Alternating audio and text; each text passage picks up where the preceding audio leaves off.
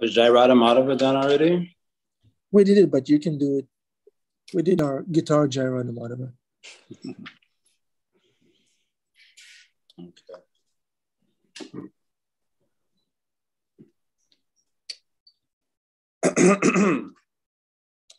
Om Ajnanatamidandasya Gyananjana Shalakaya Chakshurun Militam Yena Tasmai Shri Guruve Namaha Shri Chaitanya Mano Bhishtam Stapitam Yena Bhutale Swayam Rupa Kadha Mahyam Tadati Swapadantikam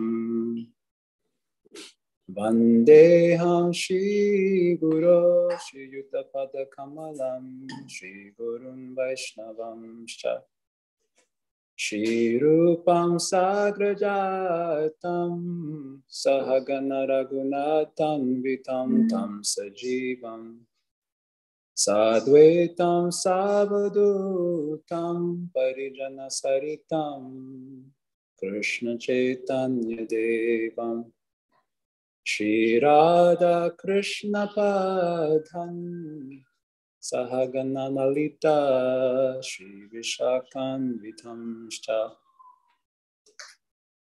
Madeka Bando Masangan Manguro Man Mahadana Manistaraka Madbhagya Madananda Namostute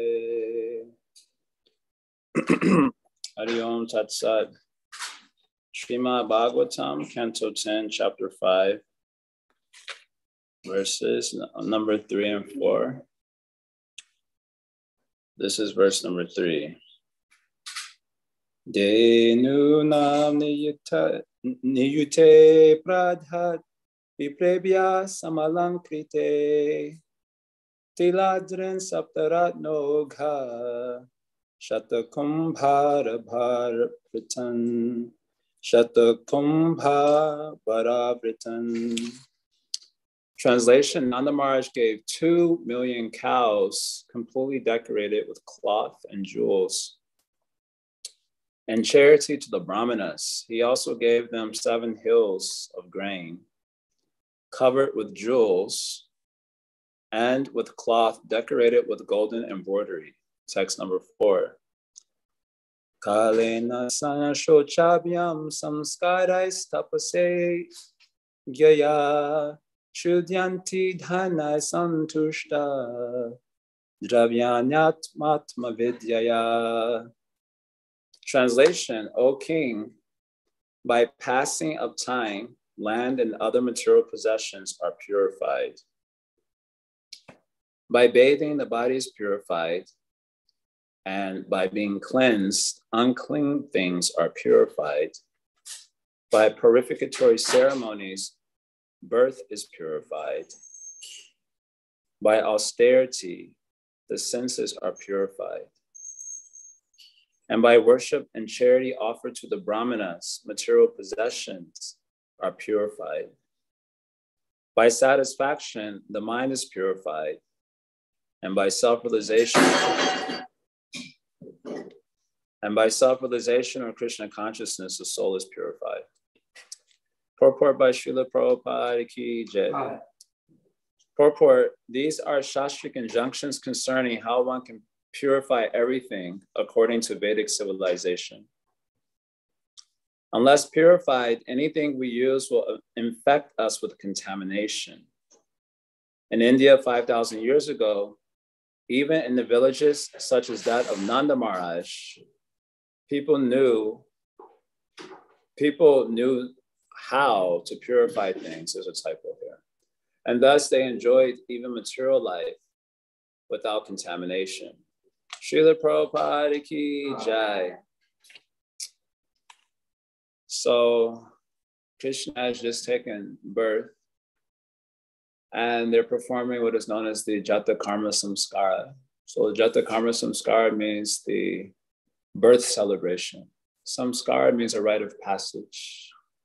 So the rite of passage for the child when he takes birth is a passage over the threshold from the womb of the mother to the womb of the world, crossing that particular threshold. And life is filled with many such thresholds to be crossed. And this is the very first one that the soul crosses, the threshold from the womb of the mother to the womb of the world. And then there's the threshold to be crossed, for example, from adolescence to adulthood. And in old traditional cultures, they have actual external manifestations of these rites of passage, external manifestations of crossing thresholds. And the idea is that the crossing of the threshold allows for the integration of certain characteristics that will allow you to function healthily in the new domain. So, for example, using the same example, when the adolescence doesn't go through a rite of passage to adulthood, then he doesn't have access to the characteristics that will allow him to function in the new domain as an adult, for example. And as a result, you have a postmodern culture today where it's like a culture of children. They're all grown-ups, technically speaking, in terms of age, but they're quite like children because they haven't accessed the characteristics that allow them to function as healthy adults. So in all traditional cultures, and including Vedic culture, the word is used as samskara, purificatory ritual or rite of passage, is allow for the integration and activation of the characteristics that allow for success in a particular domain. So in the Jata Karma, this is also known as Medha Janana. So Medha Janana means like the conferring of intelligence to the child. Often when experiencing a rite of passage, the person who's going through the experience doesn't know its value right at the particular time. He just sees, again, same example, if in the old world, if a boy was to be given a rite of passage, certain wounds would be given to him by his father, by maybe the man of the town. And the child doesn't understand, the boy doesn't understand why this is important, how this is used, so it's a little bit bewildering. But it'll allow him to function later on when he's activated certain intrinsic characteristics that allow for the healthy functioning. So here in the Medha Janana means the conferring of intelligence, but the child may not know the value of what's happening, but it is said to be conferring intelligence amongst the child. So the Jata Karma Samskara is being performed for Krishna, the conferring of intelligence, the activation of the characteristics that allow for healthy functioning in the new world that one is experiencing. And so one may ask the question, well, this is God. He doesn't need any Jata Karma Samskara or any Samskara. He is the very source of the world. So why is some samskara being performed for him? That doesn't make any sense. This is the Supreme Lord Krishna. Aham sarvasha prabhavo mata prabham pravartate, etc. You know, from him, everything is extending both matter and spirit. So what is the purpose of a Jata Karma Samskara for Krishna? That is because Nanda Maharaj is having divine ignorance of Krishna's godhood. And that ignorance facilitates the intimate exchanges between divinity and the soul. Otherwise, there'd be no possibility of having any loving exchange with an infinite reality. Like the jivas, if we want to relate to that reality, how would it be possible? I often give the image of an ant trying to relate to a human. Is it possible? How is it possible for an ant to relate to a human? Ant is very small, human very big. If they try to establish a relationship, how would it be possible? The intrinsic limitations of those bodies disallow for any establishment of intimate relation. So we jivas we're smaller than ants. The jivas actually, anu means atomic. Atomic means not having parts. Even an atom has parts to it. The scientific atom has parts to it. It has an electron and a proton and a nucleus. I was really bad at physics, but they have all these different parts to the atom, the material atom. And a soul is smaller than that. A soul is literally infinitesimal. The smallest irreducible unit of being is called the jiva, or it is anu. So because it is so small, it also doesn't have any parts to it. So how can such a tiny limited entity relate to an infinite reality and intimacy and love? So that has to be possible by another energy that facilitates that. That energy is, of course, the Sarup Shakti or Yoga Maya Shakti of the Lord that allows for that intimacy. So Nanda Maharaj, like all the Brijbasis, they don't recognize Krishna as divinity as such. They recognize him as their child. And in complete attachment and love, they relate to him as a human, as they would relate to any other human. And their desire to relate to Krishna in that particular way causes Krishna to actually need the Jata Karma Samskara. You understand? Their need to worship him by their love as a human causes in Krishna the desire to reciprocate with that love. And thus he actually needs the Jata Karma Samskara. He himself feels that need, the need for love that is intrinsic to Krishna's nature actually causes him to become hungry. How can God become hungry? Hungry is an imposition on the soul of the Maya Shakti. Even like, you know, for me, like eating is like a chore. It's like, sometimes you just feel like it's an imposition on life, especially on Akadashi, where the fasting increases and you're like, oh, I'm hungry. I'm just thinking about grains. I've never think about grains so intimately as I do on Akadashi. Suddenly I become acutely aware. Why is that? Because it's an imposition on life. Actually, eating, sleeping, many, defending, it's an imposition on life. So how is it that Krishna becomes hungry? How can he become hungry? He is devoid of any upadi, devoid of any imposition. He's the very source of the energy that imposes itself on the living entities. So the spark cannot burn the flame. So how can the Maya Shakti burn? It cannot impose on Krishna, but he has need to eat also. So from where his need to eat is coming from, his need to drink the milk of Mother Jasoda, from where that need is coming from. He is also Atma Rama and Apta Kama. This is intrinsic to his nature. Atma Rama means one who delights in his own self. And Apta Kama means one whose desires are automatically satisfied. That would be very convenient. But if we humans had that, it would be a big problem in the material world. So we don't have those sort of Shaktis to facilitate that. So Krishna is Atma Rama, he is Apta Kama, but he has need also. He is as if he is not satisfied, Anatma Rama and Anatta Kama, as if his needs are required to be sourced from outside of himself. So from where that need comes from, it comes from the prema of his devotees. So the prema, the desire to feed Krishna in, as an expression, an anubhava, or expression of the love of the Brijabasis, generates in Krishna the need to eat in reciprocation with that desire to worship in that particular way. Thus is the import of the verse, Yayata mam prapatyante tam sataya vajamiham. In accordance with the nature of the approach, I reciprocate in kind. Yayata means in accordance with the nature of the approach. So if one approaches Krishna as enemy, then he's glad to chop the head. No problem. Just like my favorite story, not my favorite story, but the one I find the most, I find quite funny is when Krishna comes to Mathura and he goes to the house of the Dobiwala of King Kamsa. And he and the cowherd boys have just arrived to Mathura. So he wants some nice cloths so by which he can attend the ceremony the next day. So the Dobiwala said, these are the clothes of the king, don't touch them. He says it like in a very, with animosity. So Krishna just walks up to him and gives him a little, touch in the neck and the hair comes off. Karate chops in the neck and game over for him. That was in reciprocation with the nature of the approach. The approach with animosity. So Krishna reciprocated and became the enemy. You understand? Similarly, if you approach Krishna as the servant, he becomes a master. If you approach Krishna as a friend, he becomes a friend.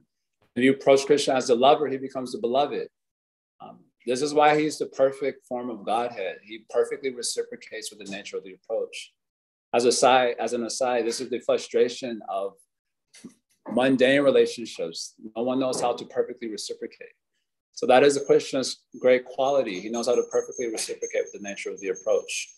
And so the nature of their bhajan, just like we have this prayer, it is attributed to Bhaktivinoda Thakur. I don't think he's the author of this song, but Mama Mana Mandire Raha Nishan, with the author, maybe it is Bhaktivinoda Thakur, I don't think it is him though. The devotee is praying, he's wanting to perform arti of Krishna. Shri Krishna Maharaj, Shri Krishna Maharaj. He wants to perform the arti. And the temple, he's comparing the arti worship and the temple in which arti is performed to his own faculty. So my mind is the temple. Please come and reside in the temple of my mind day and night. And then I will offer you the articles of my love. The lamp is the fire of prema, the tears coming from the eyes, just like the kanksha with the water. We're offering our love to Krishna. So he's performing arti with the contents of his own love. So the Brijavasis, they also perform worship by their love. Everything they do is actually worship. Every aspect of their existence is worship of Godhead. So they're worshiping Krishna by wanting to perform a Jata Karma ceremony. That's what I'm trying to say. They're worshiping Krishna by wanting to do a Jata Karma ceremony. Now, Krishna does not require the samskara. It doesn't require a rite of passage to activate, characteristics that allow him to healthily function in the human world. No, he does not require, but he does actually require it. That is the sweetness of our beloved Krishna. He actually does require it if your love requires it. And if your love requires it in reciprocation with their love, he also requires it. And so this Jata Karma ceremony is going on. So here in this particular verse 4, the importance of such samskars are being emphasized by giving a long list of comparisons to say that the rite of passage is indispensable for the living beings in this world. Starting with this Jata Karma ceremony, actually it starts with the Garbhadam samskar, but then afterwards this Jata Karma samskar comes up. So this is completely indispensable for the living entities for their healthy integration of the characteristics they need to be happy in this world, and without which they will suffer. Just like if you want water, then the meaning is you want pure water, isn't it? If you say I want a cup of water, and I come to you and I say, well, do you want half contaminated water and half clean water? You say no. Do you want 1/4 contaminated water and 3/4 clean water? You will say no. You want 4/4 clean water, isn't it? You don't want something that's partially contaminated. And when there's some contamination, a problem will come to you. So similarly, in life, we require purification. It is indispensable. And without that purification, problem comes to us. So Prabhupada's opening sentence here in the purport, these are the Shastric injunctions how one can purify everything. Unless purify anything we use will infect us with contamination. And so there's a need. The point here is that the need for samskara is indispensable. Of course, for Krishna, from an ontological perspective, it is dispensable because he is God. But from the rasa perspective, it is also indispensable. Some ceremonies should be there for Krishna also. But the comparison is being made here for the soul and his sojourn through the world and how indispensable these samskars on these crossing of thresholds are for progress and for ultimate happiness. Otherwise, people just die in the starting point, so to speak. And this is to explain this point a bit more briefly. You have many statements in the Bhagavatam that criticizes the householder life. For example, famous one from Prahlad Maharaj, Shetvatma Patang Griha Andhukam.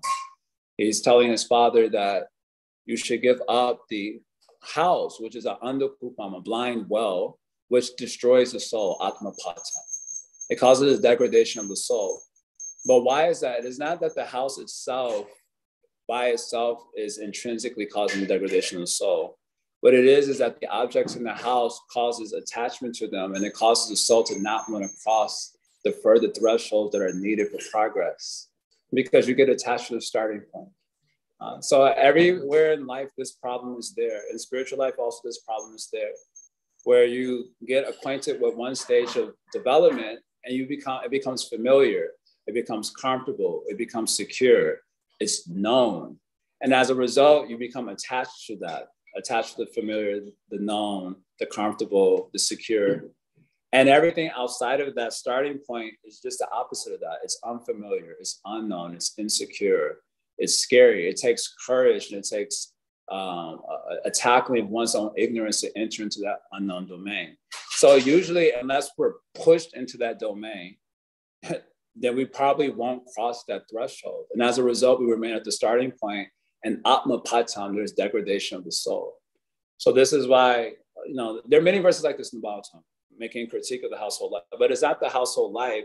It's an external manifestation. It's used as a symbol of how the living entity gets stuck at the starting point and refuses to cross the necessary thresholds for further progress.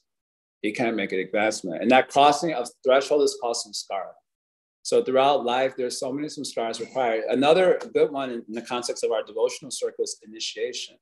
This is a samskara that many many devotees don't want to cross. I mean, at least I know many devotees who've been around for a while, but they're not taking initiation because it's scary. It represents, again, a sort of entry into the unknown. From what is the unknown in this particular case, being the sovereign of one's own life and surrendering that sovereignty to God in the form of the guru. Because that is what Diksha is. Diksha kale bhakta kare atma samarpana. One at the time of Diksha is surrendering to God in the form of Guru. Guru is a form of God, and one is doing practical surrender to God by surrendering to Guru at the time of Diksha. So that is also a samskara that allows for progress in bhakti. Without that samskara, then progress will be minimal. At least I remember Jaya Maharaj was asked this question about what if you don't get initiated, but you like chant 16 rounds, you follow for regular principles, like, and he said it's something like auditing in class. You know, auditing in class.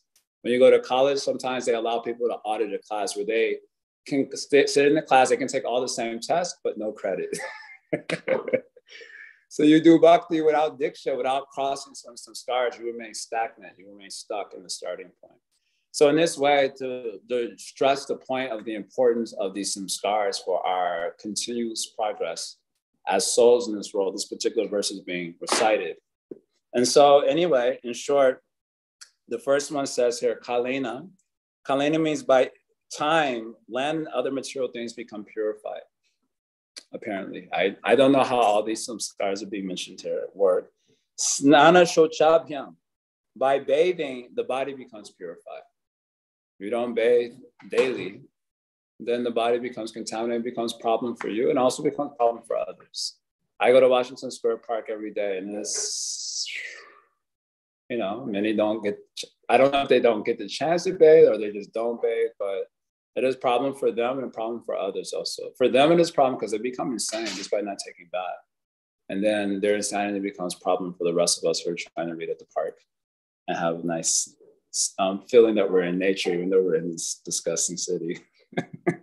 Samskaraya. By purificatory process, the birth becomes purified. Not only the birth coming out of the womb, but your whole birth means your whole existence as a human being becomes purified by samskaras. Along the way, that point I've already explained as best I could. By austerity, the senses become purified. Otherwise, they become a problem for us. Adanta go bir vishatam to mishram puna punashchavrita charvanana. And Prahlad Maharaj is saying, same point actually, grihavritana. The vows remain in the griha. To remain at the starting point, try to enjoy the familiar and the secure. Then adanta go bir, the senses become untamed. Vishatam to mishram, and you enter hell. Not the literal hell, maybe that also afterwards, but your whole life itself becomes hell. Puna punash charvana charvana, showing that which has already been true. Already trying something, seeing it doesn't work, again doing. Because your senses are controlled, they haven't been purified by tapasya. Tapo divyam putra kanyena satnam shudyat. This is, Rishabdev says also, tapo divyam. Human life is meant for divine austerity. I forget how that verse starts. Naham, Nehadeha. I forget this verse. Tabodevyam, by divine austerity. Putra kanyena sattvam shudyat. There is shudyat, purification of your sattva, of your being, or beingness. So they don't do the tapasya, that becomes contaminated problem. By worship of brahmanas, it says by worship or the yagya, brahmanas become purified. Shudyanti. By giving in charity, then your wealth becomes purified. Otherwise, your wealth becomes a problem for you, as is seen the world over now. There's so many examples of that. And this one is very nice. Santushta, by satisfaction, the mind becomes purified. So this importance, some scar for the mind to become satisfied. And Dravani, I don't know what this one is. All material possessions such as cows, land, and gold. I don't know if this one will become purified by like cleansing them.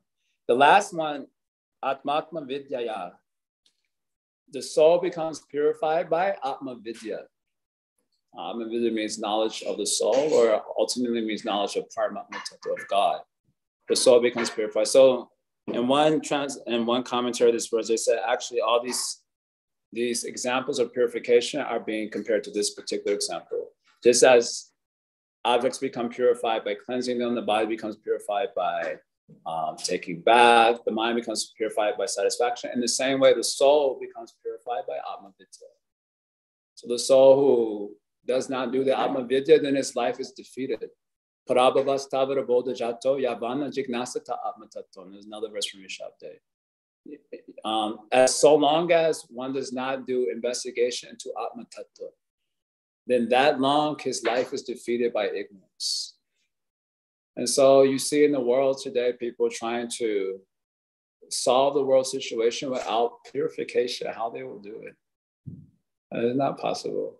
When I was in high school, they made us read a book called the Lord of the Flies. You know this book, Lord of the Flies, a very famous book. They made us study all these important books while we were too young to care about them, so that we wouldn't integrate anything.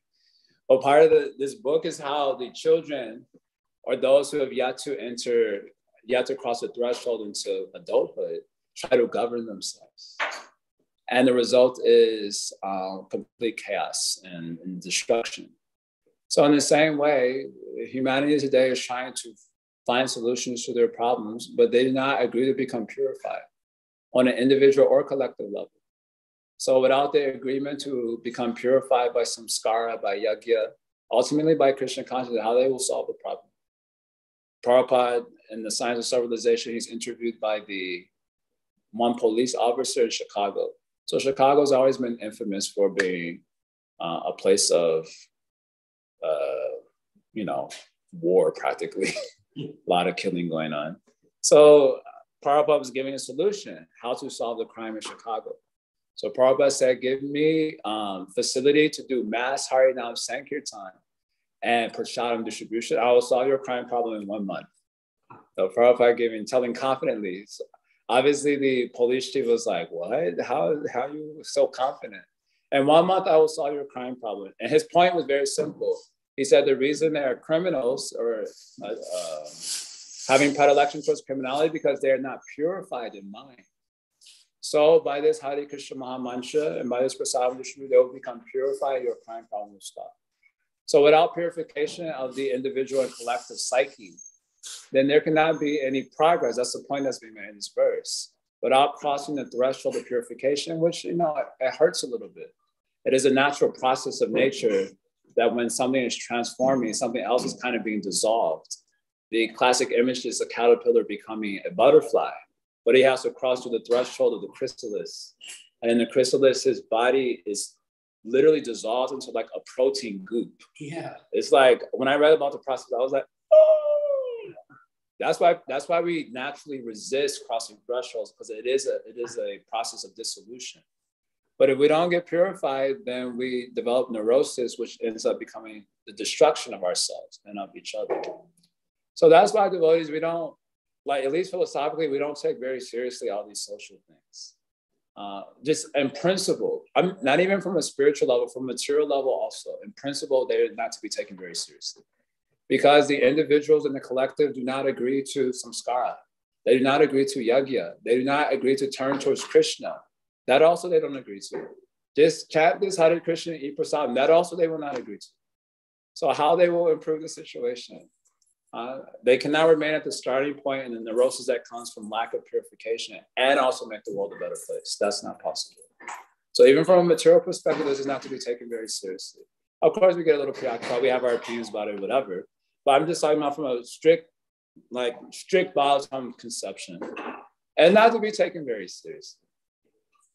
Neither they will do samskara, neither they will do yajna, neither they will chant Hare Krishna. So why should we be taken seriously? Without purification, there cannot be any progress. So in this way, this verse is stressing the importance of these samskaras, even for Krishna. But of course, from the ontological reason, this is not important for Krishna, but from the perspective of rasa, it is certainly very important. The love of his devotees creates the need in Krishna. But we get a point for us also how we need this for our journeys toward beatitude. So I'm going to pause there and see if anyone wants to ask any questions. I think I've spoken enough. I did the best I could here. Okay. That's right. You mentioned that Krishna doesn't need purification. Krishna doesn't need purification. You're saying Krishna engages in the samskara for the sake of taking the position under Yoga Maya so people can serve him as Krishna takes the position of needing samskara in reciprocation with the love of his devotee. Okay. Could we add something to that?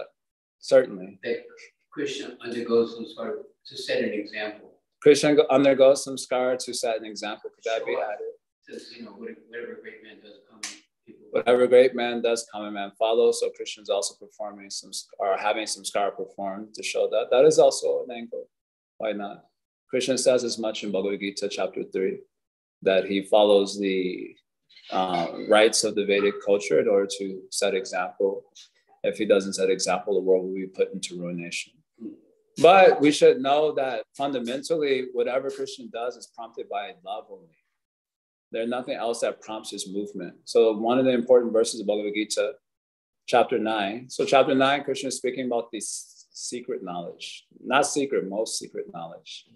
3 degrees of secrets in the Gita. Secret, more secret, and most secret. So secret means Brahman, more secret means Paramatma Tattva, and most secret means Bhagavan. So in this 9th chapter, he's giving the most secret knowledge in relationship to his own nature. So one of the very important verses there, Samaham Sarvabhuteshu Namedvesho Stignapriya, that in relationship to this world, he's completely neutral. Someone, I don't favor anyone and I'm not envious of anyone. In relationship to this world, completely just neutrality. Like Paramatma, there's neutral. Yeva Janti tu mam bhakta, but, so that but means whatever I'm about to say is what's in my heart. But those who do my bhajan with love, then I'm attached to them and they are attached to me. So this verse is making the point that it is only bhakti that causes the movement of the Lord and nothing else. There's no karma that can inspire the Lord's activity. It is the bhakti that inspires, and in reciprocation with that, other things incidentally also happen. Just like when you're cooking, suppose you're using firewood to cook. So when you're cooking, so many other things also get accomplished, like warmth in the kitchen. Suppose you're cooking in winter, so you get warm. The firewood also burns to ashes. So many other things happen, but the main thing is the cooking of the preparation. So in Krishna Lila, the main thing is the activities of love and reciprocation with those who love him. And incidentally, so many other things are going on. Setting example for the conditioned souls, this, that, and the other, but that is not primary motivation. That is something that happens without conscious preoccupation with it. So that means Krishna is not preoccupied how to set an example for the living entities. You can't set an example because they love it. Yeah, he sets an example incidentally for the living entities. And his activities are motivated by love for those who love him. That is his primary spirit. That is the Bhagavan, Paramatma, and the avatars that come through Paramatma, they are concerned with this work of maintenance of the universe. So this is the distinction between Krishna and Paramatma Tattva. The Paramatma and the avatar, so Krishna speaks this verse in Gita, you all know it very well.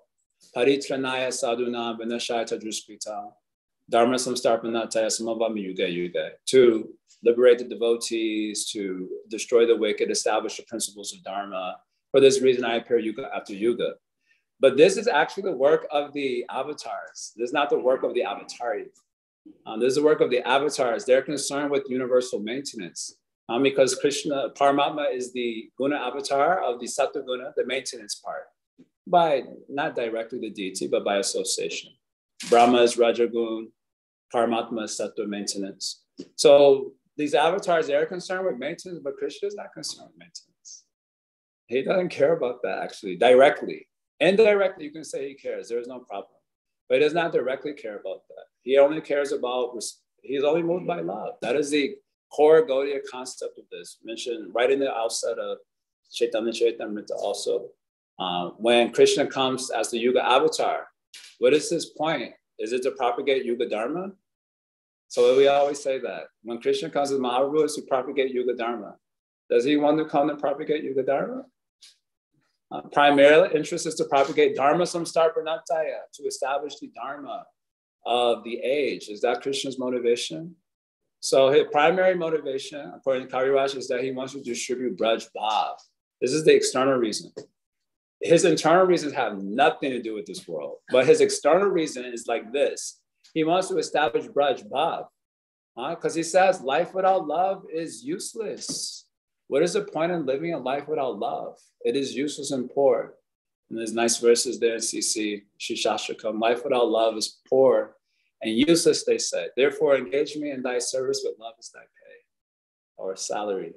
So he said, without this love, what is the point of this whole cosmos? There is no point, actually. So he comes to distribute Braj Bhav, and he takes the position of the Yuga Avatar. Now, the Yuga Avatar is concerned with maintenance, Dharma Samstar Pranataya. So the Yuga Avatars, they propagate the Yuga Dharma, which in the case of Kali Yuga is Hare Krishna Mahamantra. But Krishna wants to distribute praying. He's not so much caring about establishing Dharma. So he takes the position of the Yuga Avatar to distribute prema through the holy name. So Kaviraj offers us this nice poetic verse where Krishna takes the holy name and the prem shakti, and he makes one garland.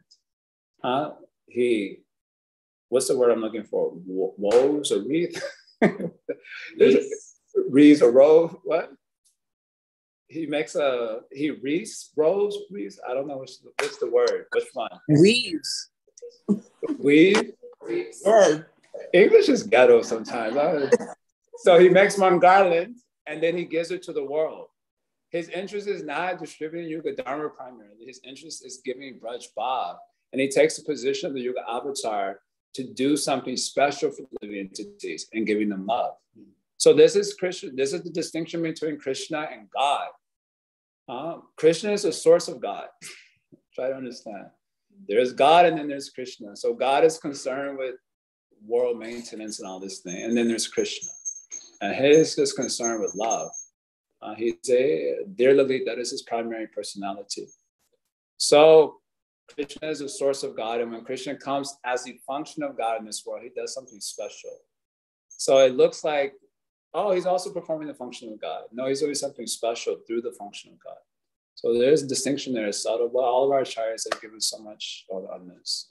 So example is also there. That is also incidentally there for those who can appreciate him as such. They will follow his example. They get benefit. But Krishna is a lover. All this rule stuff is not his main preoccupation.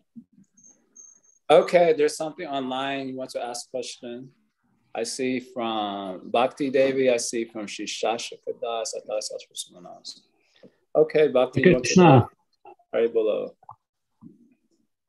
Prabhu, thank you. You're speaking about the fact that sometimes Krishna acts like an ordinary human being. I also like sometimes, that. All the time.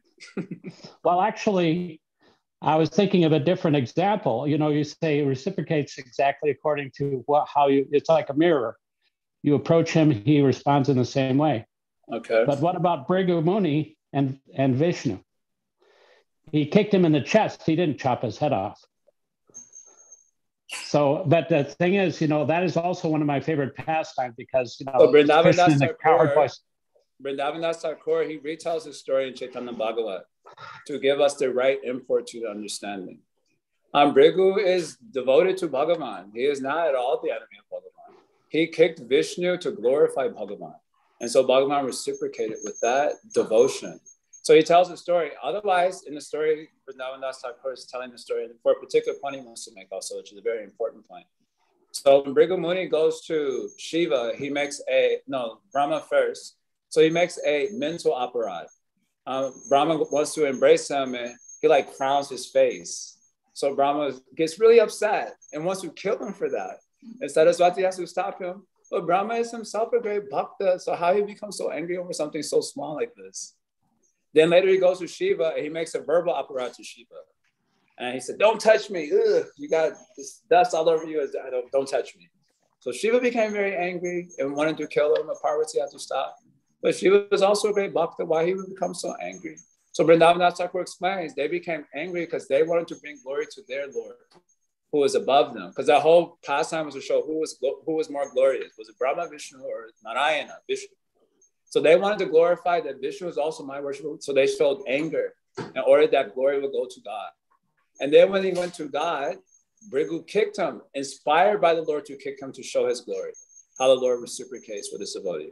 So then Vrindavan Das Thakur gives a purport that when you look at a devotee from the material point of view, and you don't know if he is a great devotee or not, then you'll become he uses the word sankata, means like a fix, a dharma sankata, a fix. Is he a devotee? Is he not a great devotee? Is he a devotee? You become and you come to the wrong conclusion, you will be destroyed. So Vrindavan Das Thakur warns us not to look at the devotees from the material point of view.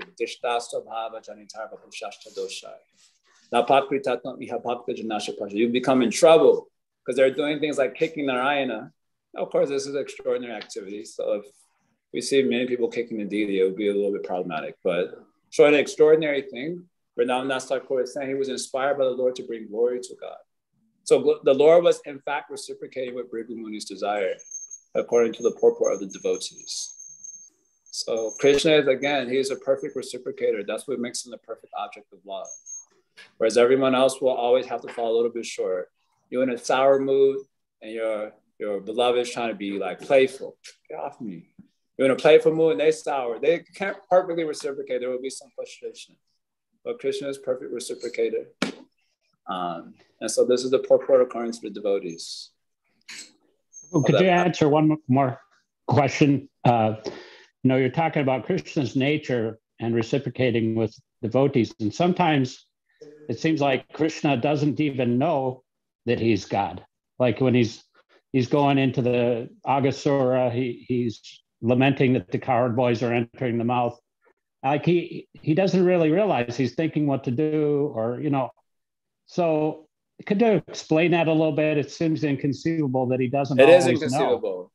It is inconceivable, but you can see the topic covered somewhat comprehensively in the second part of the Rag Vartma Chandrika.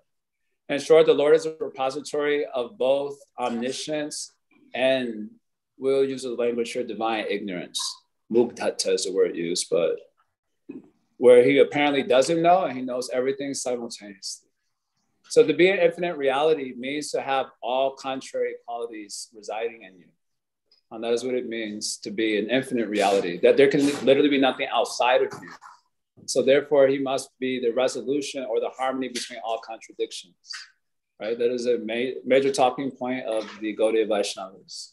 So inside Krishna, you have both conscious and unconscious energies.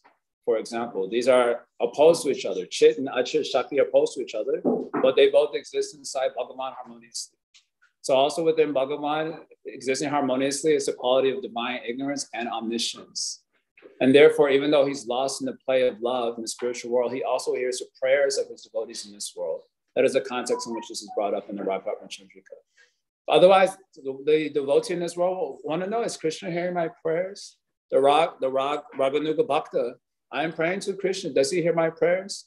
If someone gives answer, Paramatma, and the heart is hearing, I'm praying to Paramatma, I'm praying to Krishna. So Sri Vishwanath says, if he hears this, Paramatma hears your prayers, it causes pain to the heart of the Raganuga Bhakta. Sadhaka, I'm not praying to Paramatma, I'm praying to Krishna. Does he not hear my prayers? So to reconcile this, Sri Vishwanath gives this point, that the Lord is a repository of both Mugdhata, and I forget the other word, what's the word for omniscience? Sarvagya, I think is the word used. Yes, Sarvagya, he knows everything. So it is inconceivable reality, but such is the nature of the infinite, that nothing can exist outside of it, so everything is existing inside. Therefore, Krishna is a house that the whole world can live in. So that's the irritating part. When you step on the dualistic platform, that is irritating. So there's room for both right and left, Democrat or Republican. Both can live in Krishna. What is the problem? Okay, there might need to be long halls and separate rooms, but everyone can be in the house of Krishna. There's no problem. Such is the nature of an infinite reality. He's the shelter of everyone, divine and demonic. Okay, Bhakti, you want to say? We kind of run out of time, but you can try. Just really quickly, just talk about being purified. Like, how do you know if you're purified? what are the characteristics? Are there levels of purification? Like, are you purified and then one day you have your hand in the cookie jar and you're no longer purified? Y'all can tell she comes to my classes.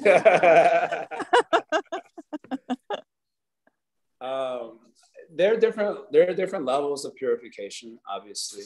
The way we were talking about purification in today's class was more conventional purification as it was being discussed in today's verse. Some scars relates to activating energies on the empirical domain that allows you to function healthy in the next domain.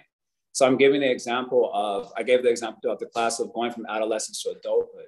If there isn't purification, a crossing of a threshold through samskara, then you act like a kid when it's time to be an adult. And so the result of how do you know you're not purified? You have all sorts of weird neuroses that sabotages your life in the here and now and prevents you from making progress. This is one indicator of a lack of purification. Your life is constantly sabotaged by your own neurosis on a particular stage. That's how we were speaking about it today. There's spiritual levels of purification also, but there's not any time to unfold all these details because now it's time for Darshan the Lord. So I hope that gives you some clue. That's that. Thanks a lot.